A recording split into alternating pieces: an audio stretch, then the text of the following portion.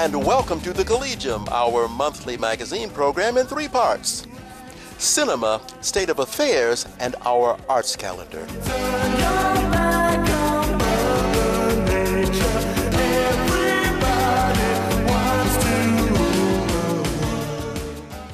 Hello and welcome to the Collegium, our monthly magazine program in 3 parts: cinema, state of affairs, and our arts calendar.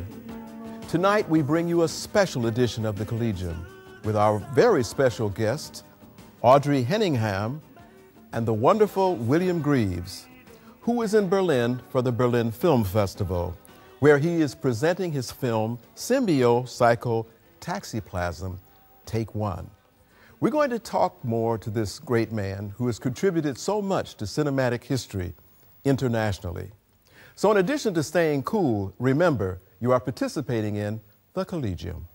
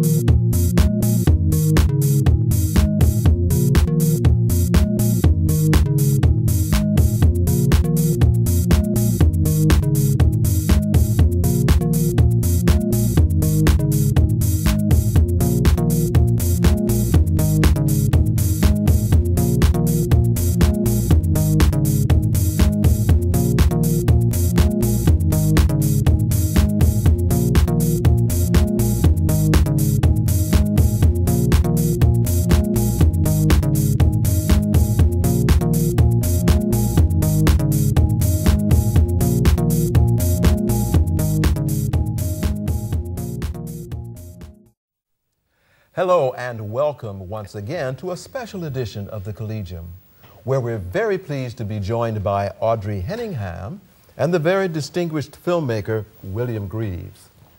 Ladies and gentlemen, welcome to the Collegium. Well, it's very nice to be here with you. Very nice indeed.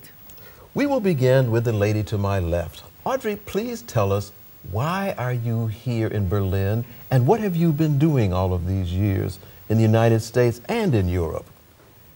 Wow, you're asking my whole story. Yes, in about 5 minutes. In 5 seconds, probably. Okay, well then let's say in a nutshell. Yes. First, it's really a pleasure being here. Yep. It's wonderful what you're doing here as well. Okay. The second question is, what am I doing here in Berlin? Mm-hmm. Well, I did a few years ago, or let's say a few hundreds of years ago, Bill, probably. a film with Bill, yeah. And the film is Symbio-Psycho-Taxiplasm. Right, correct. Yes, thank you. It's a mouthful, isn't it? Anyway, and this was shown at the Berlin Festival, and it was filmed 35 years ago. Good heavens. And I saw it for the first time 2 days ago. Congratulations. Yes. Congratulations. And I was astounded that for 35 years ago, a film that in that magnitude, it was mind-blowing. Yeah. It was really mind-blowing. Good. Compared to what they've made today. Because this is where he was at 35 years ago, is where we're at today. A man ahead of his time. A man really ahead of his time. Anyway, back to myself, because Bill will have enough chance to talk for himself. I've worked as a model. I worked at the very beginning as I came here. I worked as a speaker and a writer for Radio Deutsche Welle, Africa English. Mm-hmm. And then I branched out into the fashion business. Mm-hmm. And there I was, hanging out and hiding out for about 7 years. And then after that, I had a cafe. Mm-hmm. And this I had also for about 3.5 years. And all this time I was learning to speak German and getting the language into such a position that I could use it in my profession. And yes, I started working as an actress and for about 4.5 years. And now I want to, now I'm at a crossroad. Okay. And I'm deciding if I'm going to continue in this area or continue in this area and do something else or do totally something else. Sure. So at this crossroad, I am right now. Well, speaking of crossroads, let me now go to Mr. William Greaves.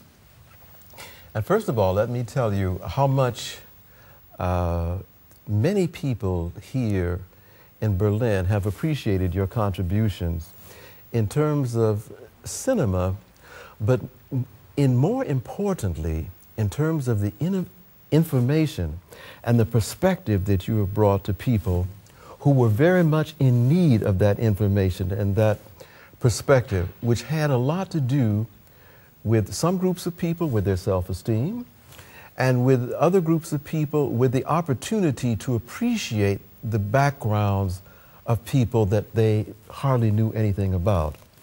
We were very pleased to present your film in our film festival about Ida B. Wells. And of course, the wonderful Ralph Bunche, who is rarely mentioned, although you hear a great deal about the Middle East all of the time. Tell us, Mr. Greaves, how did all of this begin? What led you to become a filmmaker? Well, I could say that the thing that really started me off, frankly, was my experience as an actor in New York. I was on Broadway and in television and so on. And I was very disturbed by the portrayal of black people on the screen and on the stage. I had been studying ancient African history, and I knew that we had come from a wonderful people, a continent that had quite a long history, that was very ancient in character, in content, and it seemed to me that none of this history was ever brought forward and put into the school systems and so on. And I found that I was being asked by producers to play Uncle Tom roles. And it was a pain in the neck to have to be confronted with this kind of situation. And I became, frankly, slightly angry, you know, at the distortion, at the stereotyping of African people. And I ended up deciding to go behind the camera to make movies that were much more truthful as to who we are as a people. And I have been making films for quite a while on those themes, and I hope, and I'm happy to hear you say what you said about the impact of some of these films on people, because it means that I'm doing the right thing, you know. What, in your opinion, gave you the impetus to assume the responsibility that you did? And the reason I ask that is because I think there are many people in the world who are frustrated with the circumstances in which they find themselves. But there's a step that you have to take to assume responsibility, to do something about it. And along with that step comes quite often sacrifice. What is it that caused you to step out and assume that role, to be the man, if you will? And what can you share with young people and old people who are looking at you as a role model? I think taking on that responsibility of trying to alter the consciousness of people as a result of the films that I make, it is a very awesome and difficult decision that one has to make, but I just felt I didn't have any alternative. I just had to do it. I mean, I don't know whether one could say maybe I was very egotistical or I was very arrogant or in deciding that I could make an impact with these films. But I felt that I was going to do what I had to do and let the chips fall where they may. Unfortunately, or fortunately, I should say, our films have managed to be very, very effective, and I'm very pleased about that. And any major impact that they have is due to the fact that I'm, I guess, blessed with the talent to make those kinds of films. I'm very lucky. What is the relationship, in your opinion, between your studies in acting and performing, and then the transition to filmmaking? How do those two intersect?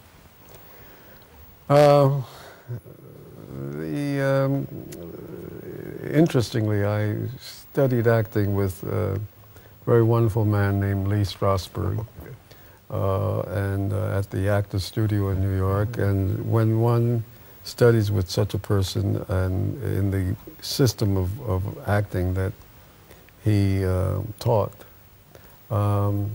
it expanded my consciousness, shall we say, my sensitivity to what's going on around me, and as a result, it has enabled me to work with actors in productions and understand what is going on in their minds, and also become aware of how these performances are having an impact on the people who are in the theater, because I have managed to develop a level of empathy and identification, the ability to identify with people other than myself, to make sure that when I create a scene, that the scene will have an impact that I want to have on that particular person who is watching it in the audience. Well, now, when you talk about the empathy, the shared relationship, if you will, between the director and the actors and perhaps the crew, what has been the influence or the influences that have enabled you to create the canvases that you've created with these people and with this machinery? Well, I think filmmakers, directors, producers, writers are people who read the newspapers a great deal and do a fair amount of reading. I was lucky to be a student studying with people who are very, very knowledgeable about reality, social and political reality. I had a very good fortune to have some very good mentors in my life. I mean, people who were older than me, who had insights as to what was going on in society and history and that sort of thing. And I was fortunate enough to pay attention. And that, if I can suggest to you, say I'm a role model to any young person who is growing up, I never really rebelled against older people. I used to listen to them and take in their suggestions, their observations and criticism of the world, and I feel that I've benefited by having been attentive to these elders, shall we say. I have a memory of a barber shop in Harlem, where I grew up, where I used to love to go to get my hair cut so that I could listen to these older people who were talking about social, political reality, talking about culture, they were talking about all kinds of interesting things, and I was only around, I guess, 9 or 10 years old, and then on to 14, 15, 16, just listening to these people. And when the time came for me to become that I developed to the point in my craft as a filmmaker to be the executive producer of a television series called Black Journal. Yes. I used to think of this black barbershop that I used to go to and make my decisions on programming of what was going to be the next installment of that particular series on television. It was a network show. How I made my decision was filtering through this black barbershop in my head, the particular suggestions and proposals that the various directors and producers were making to me for deciding what would be on the show for the next month. And if the suggestion didn't fly in my barber shop in my head, I would reject it. But if it did, then I would green light that particular show, and we ended up winning, being nominated for an Emmy the first year, and then also the second year we won the Emmy for Best Programming for Public Affairs in Television. Right. In the times when you were growing up, just a few short years ago, there is thank you. There is a small difference between the means by which information is transmitted to our young people than in those times. Yeah. How do you, as the artist, the filmmaker, how do you, with the changing technology, with the changing perhaps attitudes, how then do you find the means to communicate the very worthwhile goals that you're espousing? Well, it's very difficult because one of the things that's happening in the media in general, not only in America but apparently worldwide, is that the young people are being, in a sense, programmed to respond to a whole lot of imagery and ideas that really doesn't serve their interests or the interests of their parents or the interests of the community or of the country. And this is a very sad situation, but there is a lot of, how can I say, there are a lot of people working overtime feeding this kind of pollution, mental pollution, into the minds of these young people. And so what you end up with is possibly a situation that's very unstable, society that's very unstable, and people even going off to war and getting killed without realizing why they went to war and why, you know, they were making these kinds of sacrifices, rather than young people being trained and taught through the media to be aware about the major social, political issues that are confronting, and economic issues that are confronting society that need to be remedied.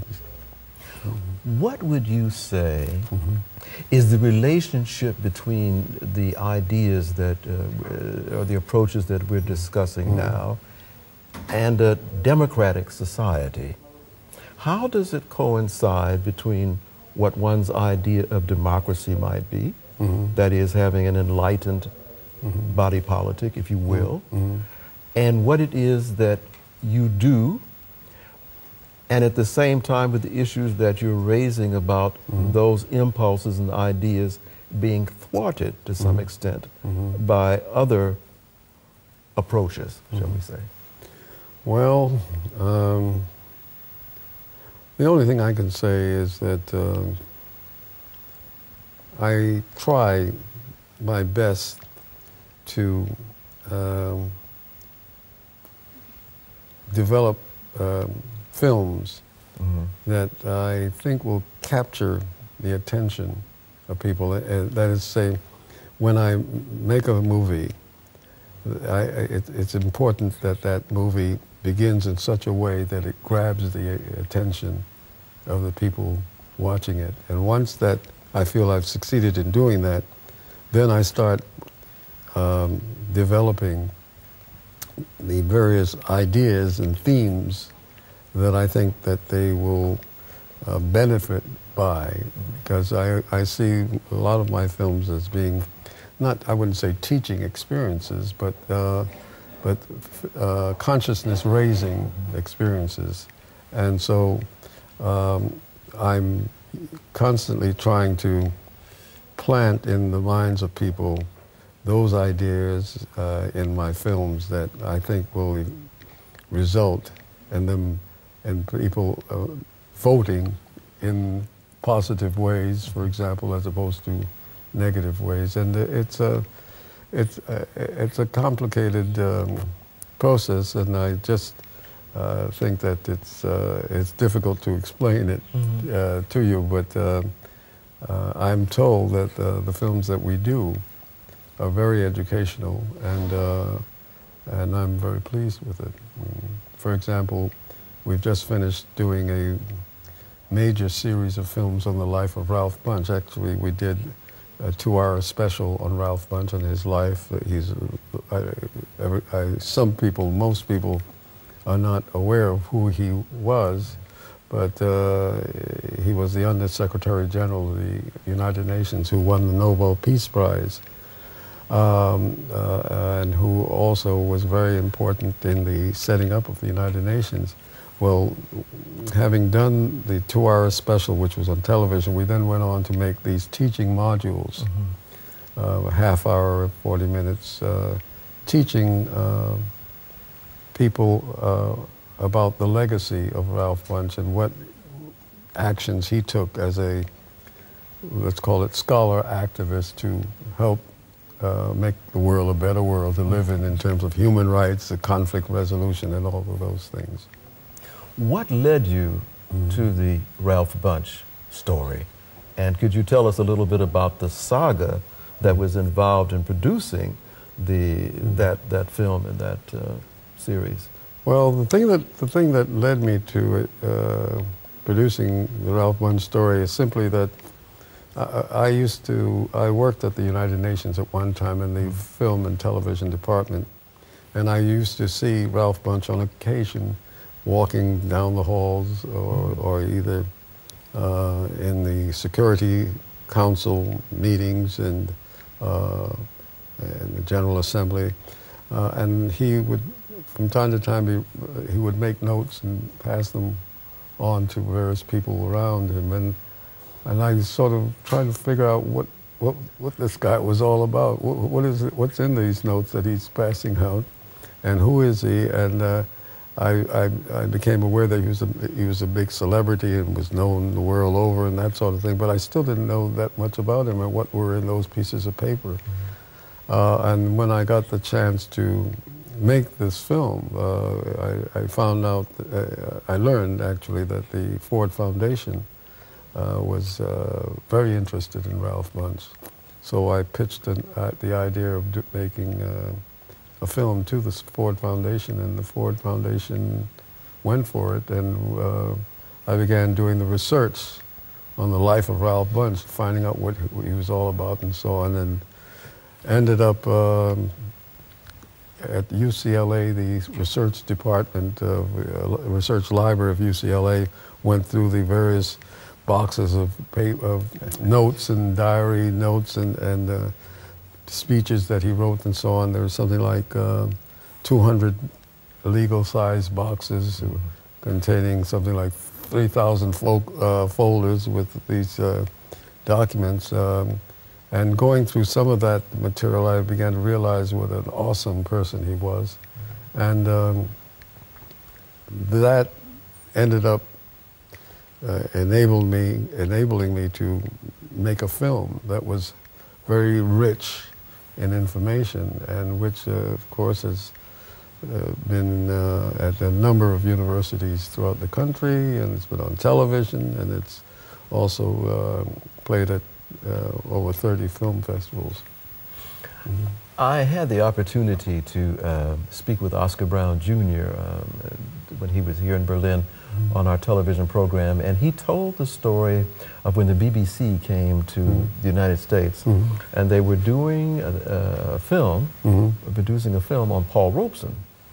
And they said to Oscar that they were surprised when they went through the schools and through many of the places in the United States of the young people who had never heard of Paul Robeson. Mm-hmm. How does what it is you do help to change that lack or that paucity of information that is with the young people who are so vitally important to making some changes in the direction that we perhaps are taking? I don't know, to be honest with you. I mean, I say I don't know. That is, all I know is that I make these films as attractively as I can, with as much information in them as I can get without making them boring. And, you know, the rest is in the lap of the gods. I mean, I just can't, you can't really quantify, you can't really calculate just how much of an impact, except that when you hear someone speak, as you have spoken about our films, it's good for us to hear. But the human animal is a very difficult animal to understand whether or not they are really going to take the next step and act on the various ideas that you're, putting into your films, into the media. I was struck when I read the information when we received the Ralph Bunche film about the number of inquiries that you had to make to secure the necessary financial support to produce the film. Sure. How often do you think it is that young people who want to become involved in cinema or the kind of work that you've undertaken, how often do you think it is that they realize what it is they're stepping into? Well, it's, they don't realize it, frankly, I don't think, because, making movies is very attractive, and people say, well, that looks so easy, I can do that, and then they go about the business of trying to raise the money, and nobody is taking, nobody is responding, and eventually, through a system, I guess, a process of attrition, they're eliminated, because it's like climbing a mountain, it's eventually very few people get to the top, and it's very, very mind expanding for them to challenge themselves to make movies and do these things that are very attractive and so on, because we're living in this very media conscious world.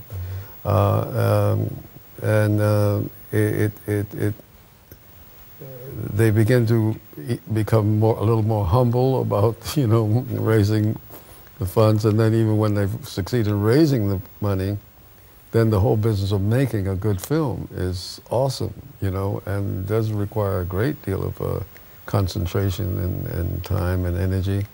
So that I'm reminded of a story that Muhammad Ali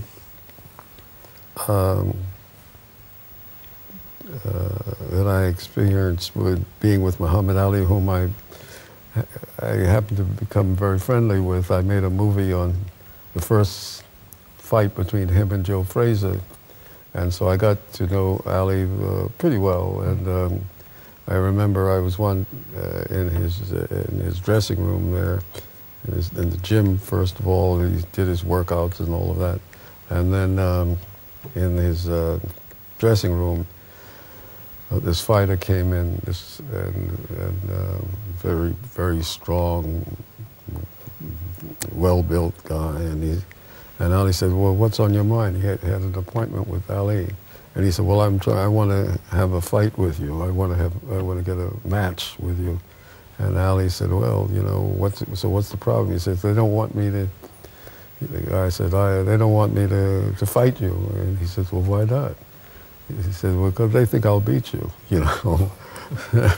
So Ali said, "Well, I'll tell you what, why don't you, I'll give you a list of all the places that I'm going to be at, and all my appointments and where I'll be. And then when I come out of these buildings, you walk up to me and you throw a punch at me. That's what Ali told this fighter. And the guy said, well, I don't want to hurt you, you know. He said, you're not going to hurt me. So he says, well, what would that do? He said, well, listen, Ali says, when they see you coming up to me in all of these different places, there's going to be a lot of press there, and they're going to be watching me come out of these buildings. They're going to be taking pictures and things. And they see you come up there and throw these punches at me, they're going to say, who's that guy in the picture? You know, who's, you know? And they said, he said, and when they start writing, they'll start writing about you in the newspapers, and then reporters and everybody, that they won't give you this fight and you're going to prove that you can beat me, you know. So the guy said, gee, that's a good idea, you know. She said, okay. So Ali said, you know, talk to my people and, you know, they'll give you the schedule of where I'm going to be. So after the fellow left, I said to Ali, I said, why would you do, I said, you're crazy. He said, what do you mean? I said, why would you tell this man who is obviously very strong and, you know, that all the things that you do to win a fight? Because Ali, before the guy left, Ali told this fighter, he said how, you know, he did 100 push-ups a day, you know, for his training. He ran 5 miles a day. He worked, you know, 4 rounds on the heavy bag, 12 rounds sparring. He did push-ups, and, you know, he told him this whole range of things, exercise program that he set for himself on a daily basis.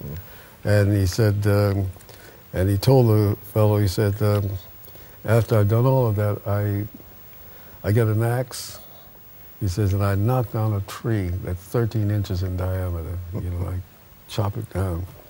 So the guy said, gee, yeah. So then I said to Ali, when the fellow left, why would you tell him all you do to become a champion?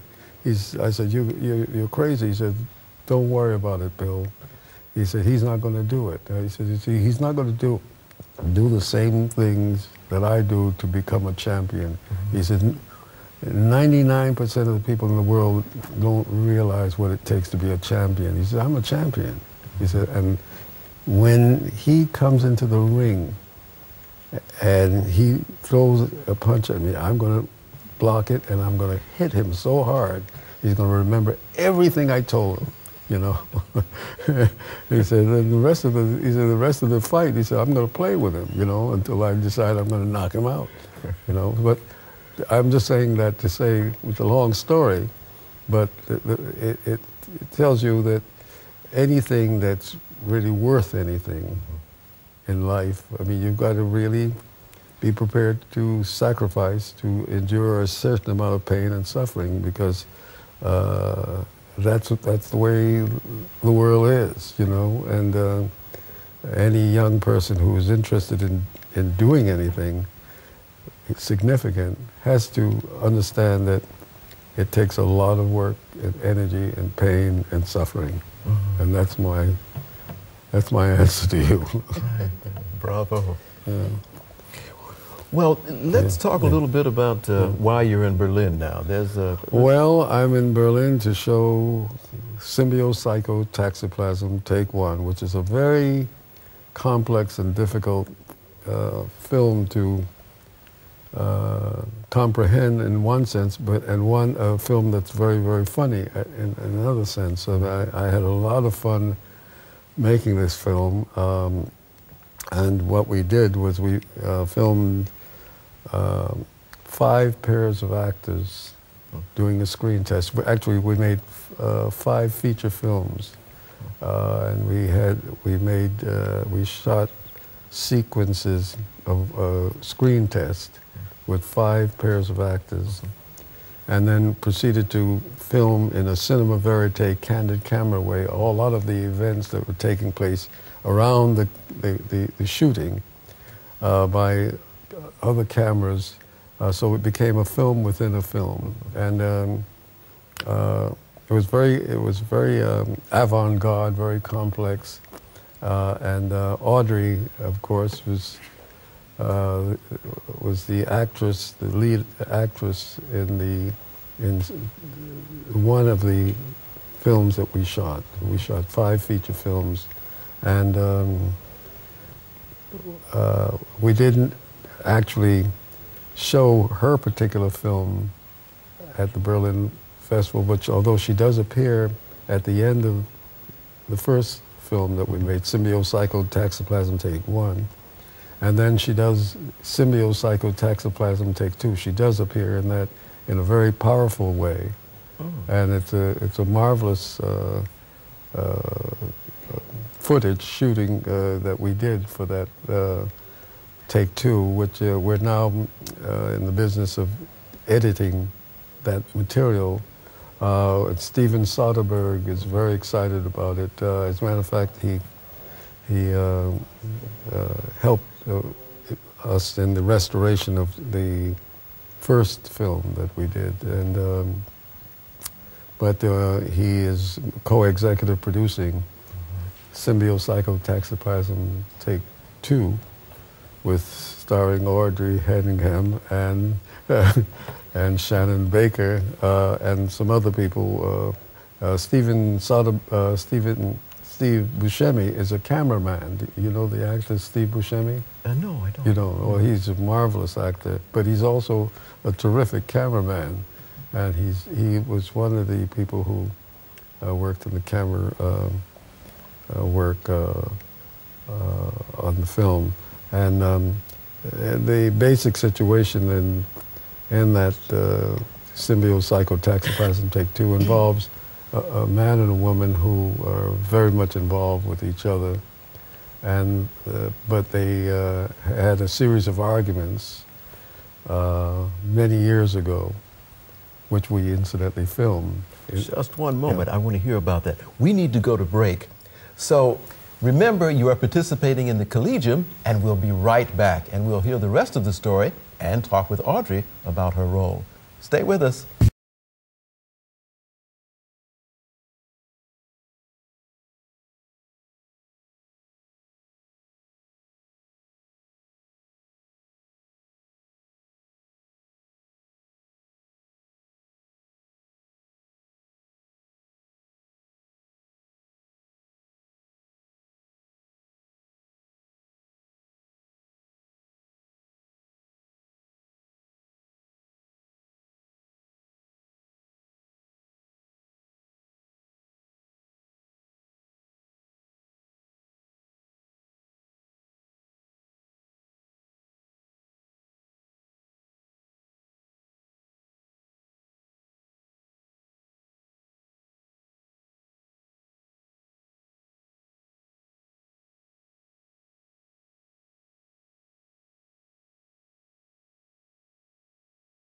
Welcome back to our special edition of the Collegium, where we're speaking with Audrey Henningham and Mr. William Greaves.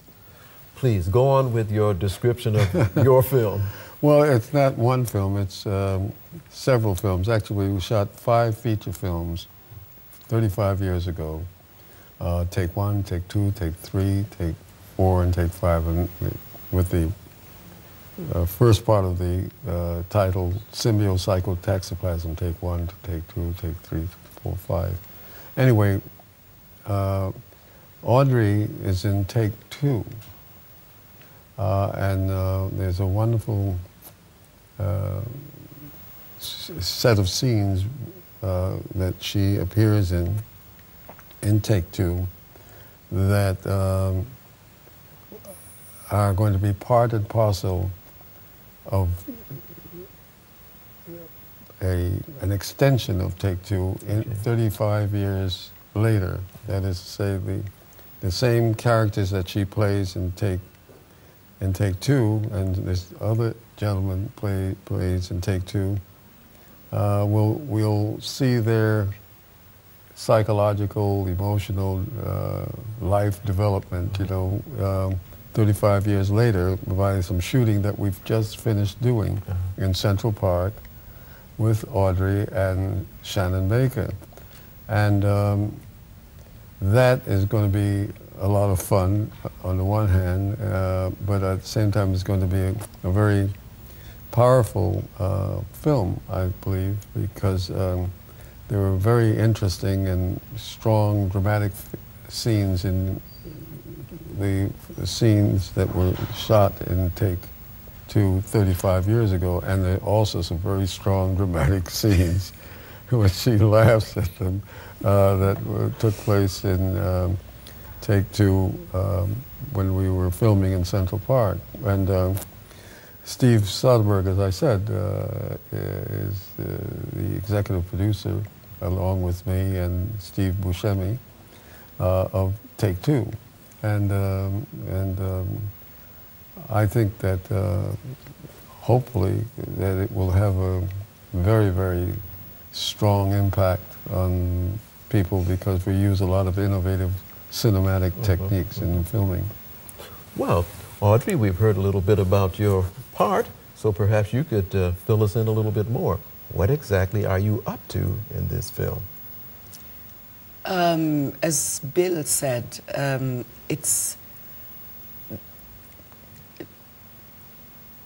getting, so having let's say, not to explain, but to show where these two people have gone from this time to where they are now.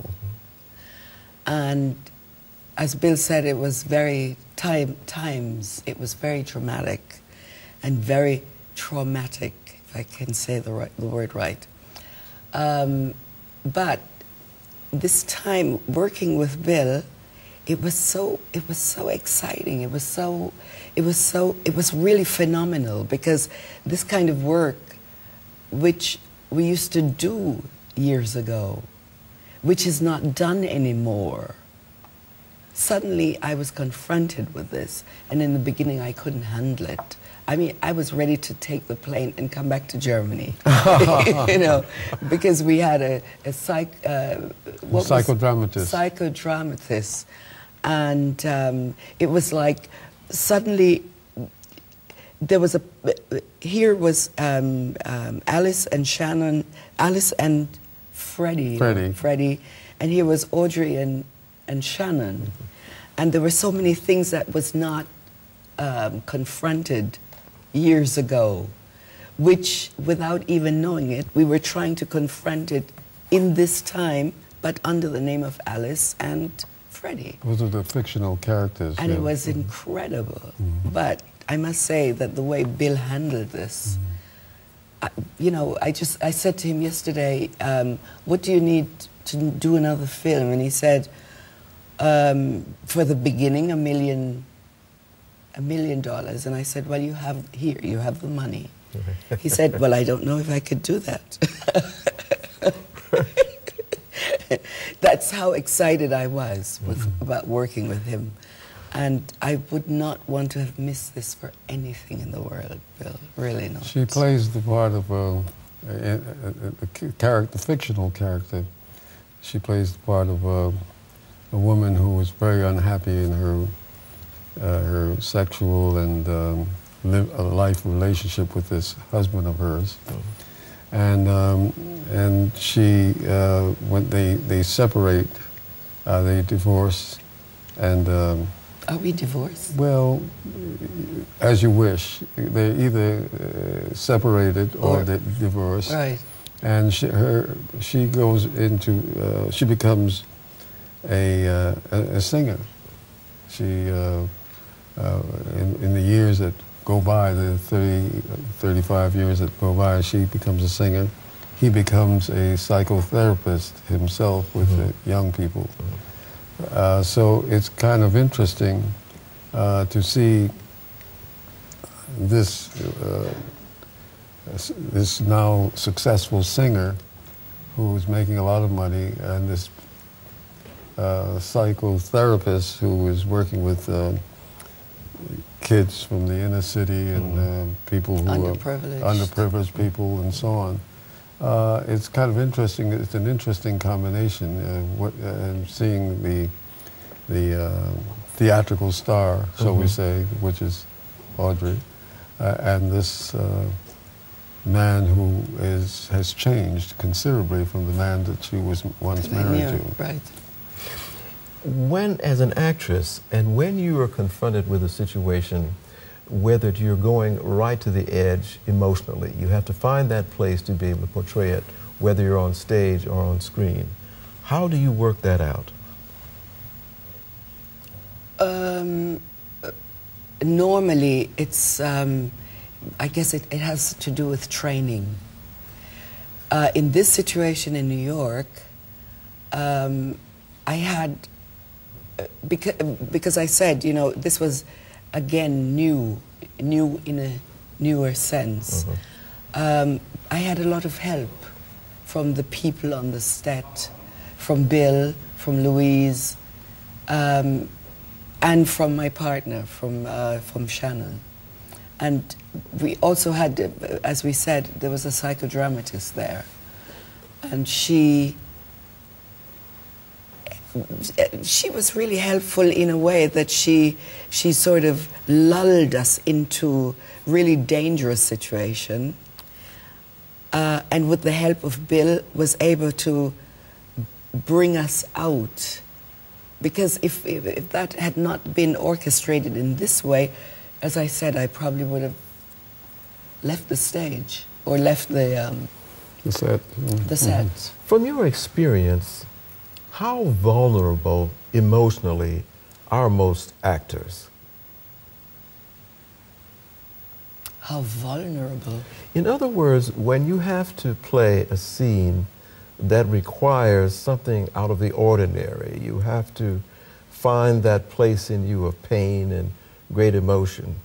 And quite often, part of the studies that you have is you need to find an experience either that you've had or that you've read about that you can utilize so as to make your portrayal as organic as possible.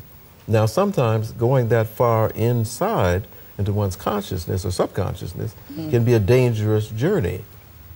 How do you find most actors or actresses deal with going to that hidden place and then having to reveal it and then come back to wherever they were, or come back to a more balanced position emotionally, if you will?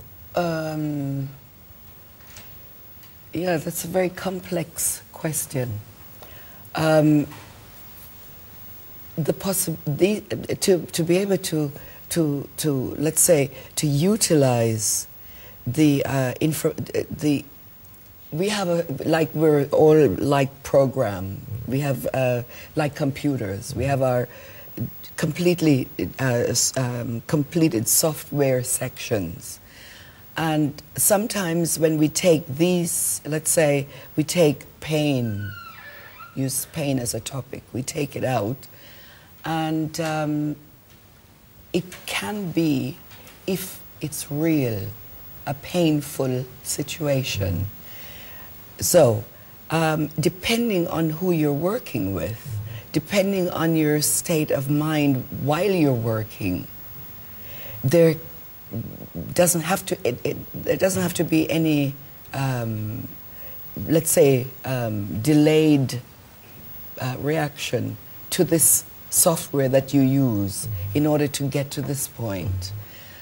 But if, let's say, if you're in the moment you're doing this, your own private life is a little bit not quite stable, then this could be a problem. But with, as I said, with the time and with the routine and with practice, you're able to handle it or not.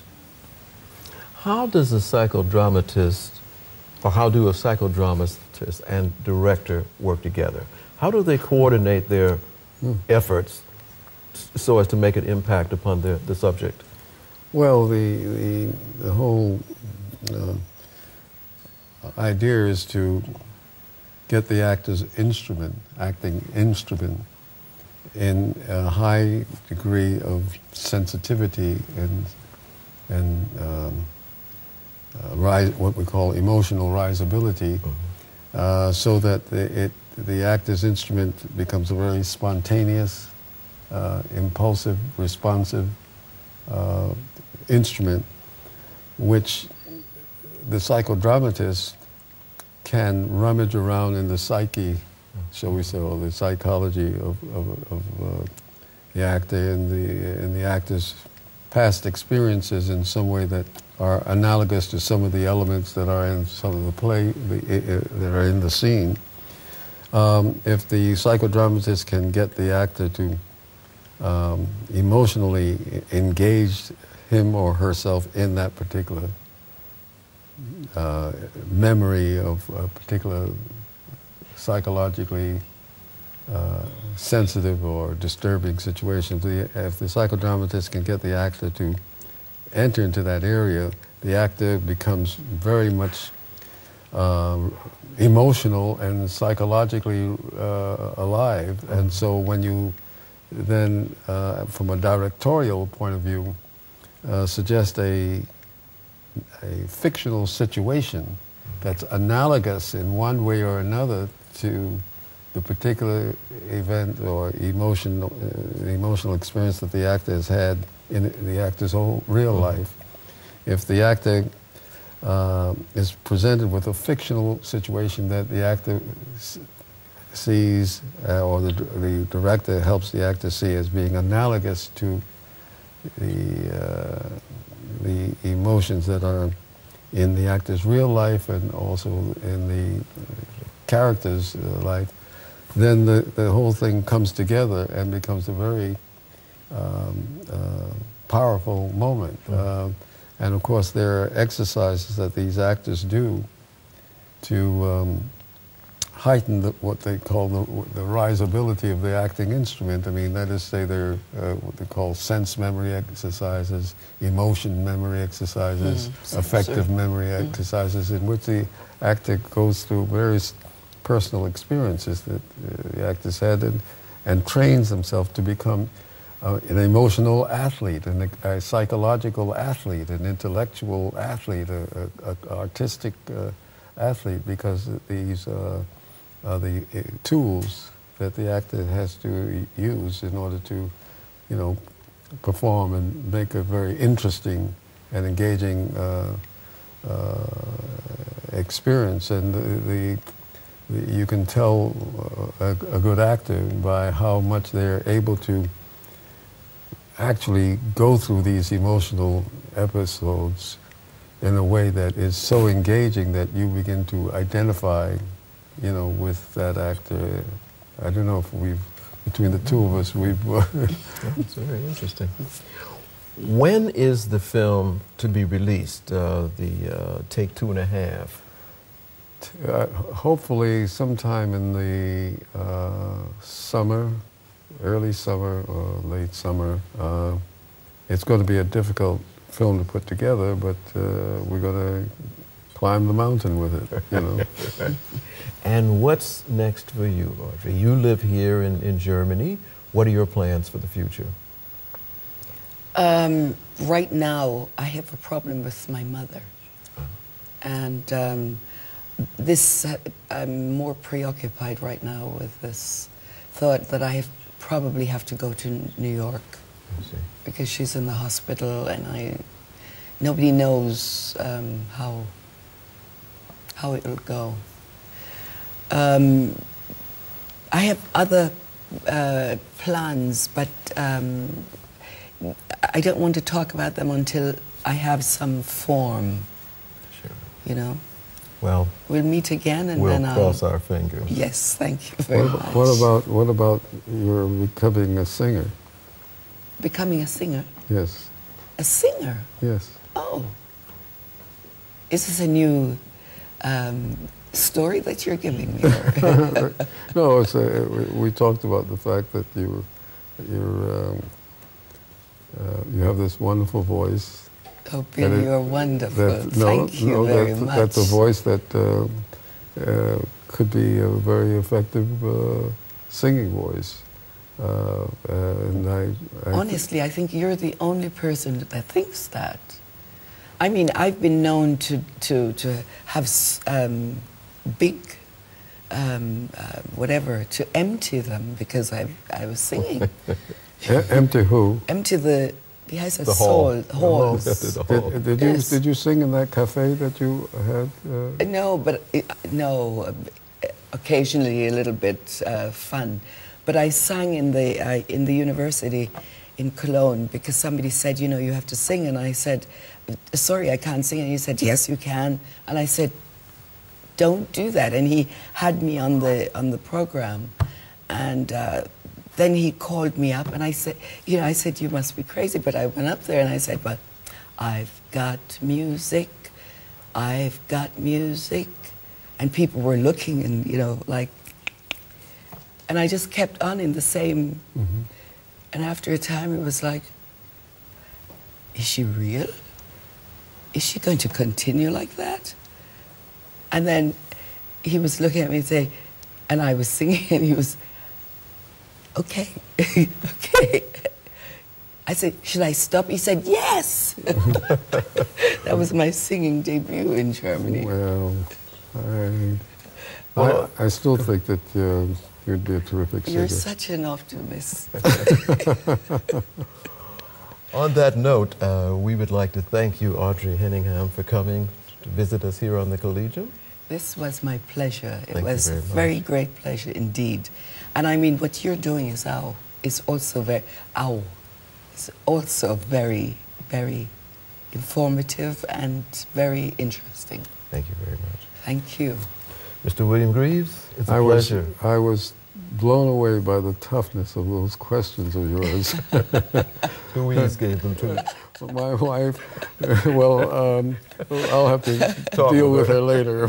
But I must say that this Fountainhead organization of yours has been one that I have followed over the years, and it's just so marvelous what you folks are doing. And I share Audrey's feelings about you and about the work that you're doing, because it's nice to know that the people of Germany, people here in Berlin, are getting a chance to learn about the African American experience and to learn about the African experience in general. Yes, indeed. And it's mind expanding, and hopefully you will prosper more and more as you go along.